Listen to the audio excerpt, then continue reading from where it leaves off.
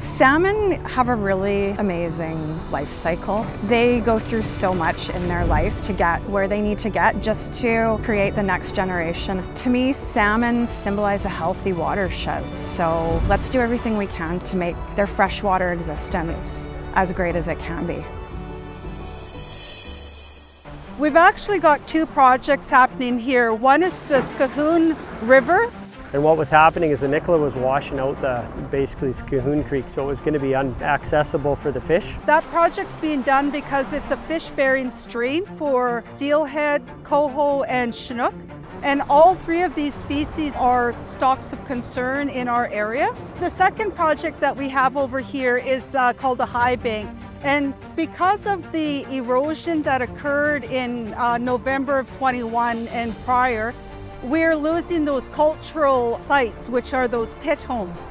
Shishkin, or a pit home, is what we used to live in prior to contact. So these pit homes, they still have artifacts within them. It's because of Truth and Reconciliation and Canada adopting UNDRIP that we've got a voice to say we need to protect these areas.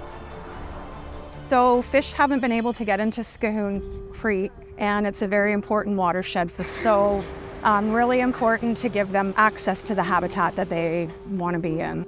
So we've had to haul in a lot of rock, and that's what's going to keep the river from migrating back into the high bank. Yeah, the large rock basically is what prevents the river from moving where we don't want it to go.